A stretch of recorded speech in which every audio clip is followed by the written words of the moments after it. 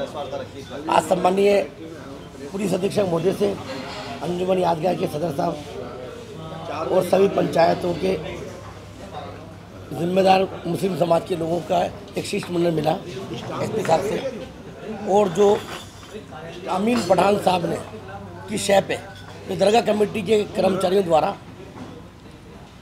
जो झूठा मुकदमा दर्ज कराया गया है उसके खिलाफ विस्तार से सम्मानीय एसपी साहब को बता दिया गया और एसपी साहब ने यही विश्वास दिलाया कि इस मामले में संपूर्ण जांच होगी। मैंने 6 तारीख को दरगाह कमेटी में एक अर्जी दी थी, जो दरगाह के इतिहास में पहली बार दरगाह कमेटी के अध्यक्ष के खिलाफ 80 लाख का मुकदमा दर्ज हुआ था। उसकी FIR समेत प्रार्थना पत्र दी थी और ये बताया था कि आपने जो मुहर्रम के संपूर्ण ख़त्म होने के बाद आप मीटिंग कराओ, ये गलत है।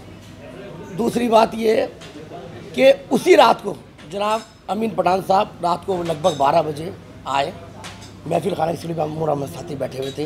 उन्होंने उसी रात को लड़ने के प्रयास कर रहे थे और घूर के देखा जो दरगाह कमेटी के दरगाह में जो कैमरे लगे हुए हैं उससे देखा जा सकता है। मैंने दरगाह कमेटी कर्मचारी का कोई बदतमीजी नहीं करी, मैंने कोई मारधाड़ नहीं करी, किसी को मैंने मारा नहीं।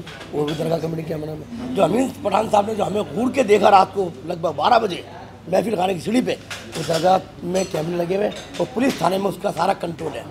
उससे दिख जगह कि अमीन पठान रात को ही हमारे से लड़ने आए, वो लड़ने के मूड में थे, वो हमने भी संयम पर टाल दी और 28 घंटे बाद दरगाह कमेटी के अध्यक्ष के षड्यंत्रपूर्वक, क्योंकि अध्यक्ष जो सम्मानीय अध्यक्ष हैं उनके खिलाफ कई मुकदमे दर्ज हैं कोटा के अंदर, जयपुर के अंदर।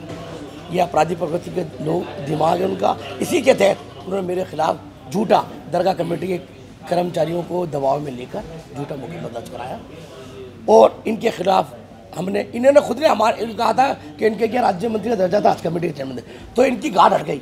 ये सब में ज़्यादा उनको घबराहट हुई है कि अब मुझे गार्ड कैसे चाहिए, तो उनके मुझे जान से मारने की धमकी दी जा रही है। तो इन्होंने कई बार कहा, चाहे वो पाकिस्तान में इनके रिश्तेदारों से फ़ोन करवा के उन्होंने वो भी करवाया और झूठा कि भाई मुझे साहब वहाँ से धमकी मिली जान से, और उन्होंने खुद एप्लीकेशन दी थी 24 मार्च 2019 को एसपी साहब को कि मुझे काजी मुनव्वर अली साहब से, फिर नफीस मियाँ से और जुल्फ़िकार चिश्ती से जान का खतरा है।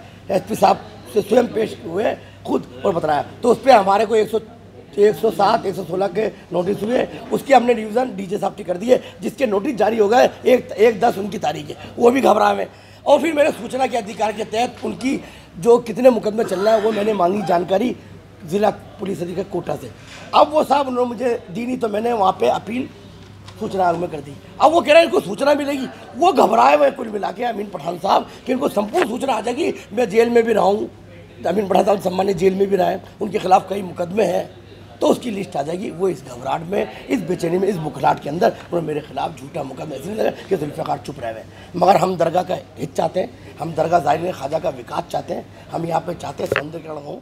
ये क्या सौंदर्यीकरण करते हैं, इन्होंने अभी डिस्पेंसरी एक ख्वाजा मॉडल स्कूल में स्थापित करी, उसकी ओपनिंग करवा दी और वो आज बंद है। ये शौचालय मूत्रालय नहीं बना हुए, ये हमने हाईकोर्ट लेगा है, हमने वहाँ पे शौचालय मूत्रालय संपूर्ण जगह बनना चाहिए, किसी से एम्यूट नहीं करना चाहिए, किसी को एक वो हमने हाईकोर्ट लेगा, उसकी हमारी 11/9 है।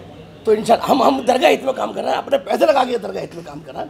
वो खटक रहा है उनको, वो चंदा कर रहा है गरीब नवाज यूनिवर्सिटी के नाम पे, यूनिवर्सिटी की जगह कहीं भी नहीं है। तो हमारा उद्देश्य है कि हम गरीब नवाज यूनिवर्सिटी हम भी चाहते हैं, पूरा ग्रुप चाहता है, जगह तो आप उपलब्ध कराओ भाई है। इन्होंने उसी जगह को, जिस जगह को यूनिवर्सिटी का प्रकाश करा, वो मौलाना आज़ाद को वर्ष 2014 में दे दिया 10 करोड़ में बोर्डिंग बनाने के लिए। और उसकी जब इन्होंने UIT के अंदर लगाया 13 लाख 50 रुपये जमा करा, जो इनको पता चला इसका तो मुकदमा चला ग्रीन बेल्ट में।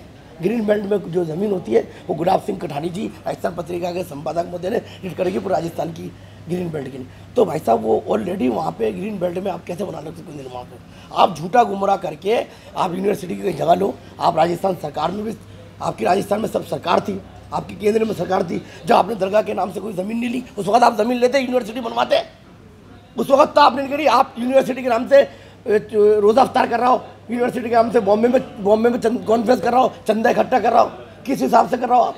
जगह बतलाओ। ओपनिंग आपने माननीय मंत्री महोदय से ओपनिंग कराई यूनिवर्सिटी की, वो हाई कोर्ट की अवहेलना है, वो राजस्थान हाई कोर्ट की अवहेलना है जो मुख्तार अब्बास नकवी साहब से यूनिवर्सिटी के नाम की ओपनिंग करानी है। तो ये सब तथ्य हमने बोले तो वो बुखला गए उन्होंने किसी प्रकार का झूठा मुकदमा दर्ज कराया। इस चैनल पे पूरी जांच कंप्लीट होगी। जांच हमें पूरा विश्वास है कि सम्माननीय एसपी साहब की क़यादत के अंदर न्याय होगा। जुल्फ़िकार चिश्ती, अध्यक्ष गरीब।